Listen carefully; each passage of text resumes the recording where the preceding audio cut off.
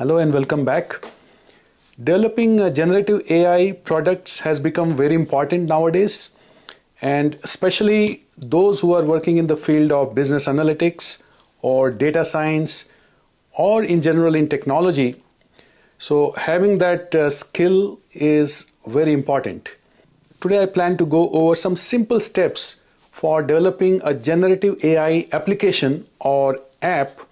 As you know, if you are using ChatGPT, it will cost about $20 per month. So today I'm going to show you in simple steps how you can develop your own generative AI application or app.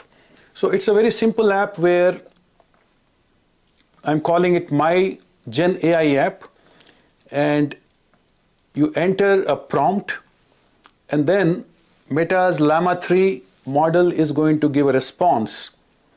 And we'll also be able to customize theme, so depending on whether we want a light one or dark one, and then there are so many other options that you can try. So that's the plan. So let's get started. So to get started, you can make use of the link in the description area.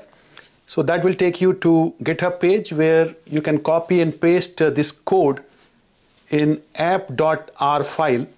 For running large language models on local machines that needs no API, for that you can refer to my previous video, Ollama in R. So if you have already done that, your codes should work fine. You can copy and paste this from GitHub page. So before I save this file, let me create a new folder on desktop and call it Gen AI. So within this folder within that folder I'm going to save this R file, save as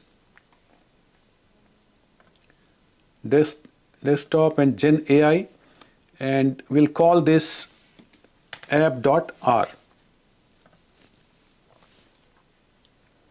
So now this file is there.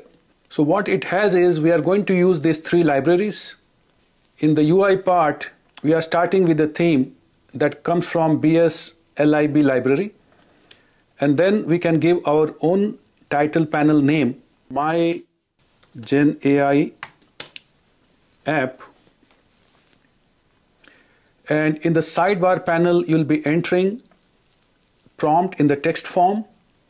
So I'm just starting with tell a joke, and then in the main panel we'll take the output. Now in the server part, you will see that we are using Meta's or Facebook's latest model, Llama 3. So this is freely available. Again, for this one, you can refer to the previous video where we go over step-by-step details of how we can use this. Once this file is ready, let's save this. Now we want to create one more file, R file. Let's name this as run. So run.r, and we'll keep this on the desktop itself. So this will use a library Shiny, and then there's a function called run app where we can refer to where our app file is. So within quotes, then this tilde sign slash desktop slash. So this is our folder Gen I, within which we have this app.r file. So we can say Gen AI and we run. So for this default prompt, so it generates a joke, and we can easily modify this to enter any new prompt. So for example, change this to mild tone. I don't like you. So let's see what it says. So here are a few options in a milder tone. I'm having trouble connecting with you right now. We seem to have different personalities, and that's okay, and so on. Similarly, if you want a different tone, let's say harsh tone, and then it gives you more direct tone for the same sentence, I don't like you. Or you can create an email. So create email with apology for delay in responding. So it gives one example. Now one thing you can do is you can also customize how this page looks. For that I will go back to app.r. So note that we have this theme. Now what we can do is, now let me close this down. So at the beginning you can say run underscore with themer. So we add a parenthesis at the end, save file, and then go back to run and run.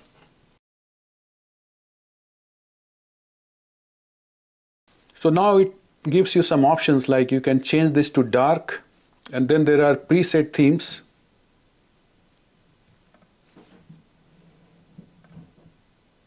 So whichever you like, you can retain that, and then you can minimize this. So as we are typing, actually it starts to figure out few things and generate things, but once it stops, you will see that now it is referring to the entire prompt and then giving us a small poem. You can also add a title here for the second box. Let me go back after closing this to app.r, and in the main panel, line 11, we can say title panel, and within quotes we can put, so this response is from Llama 3 model, so we can say Llama 3 response. So now if you run this again, you'll see that title at the top. So this way you can create your own simple generative AI app. In fact, we are using Shiny, so we can easily deploy it and share with others if you like to do that. Those steps are very simple. In case you want me to go over them, I can certainly go over them. Let me know in comments. Now on my channel at BK Rai, you'll also see that I have given an option to join as a member, and thanks to everyone who have already joined as a member. So if you like to support this channel, that could be a good option. It's just 99 cents in a month. So this was very basic and very easy to develop. It doesn't need any API, and the good thing is everything is free. I hope you found this useful. Thanks for watching. I'll see you soon.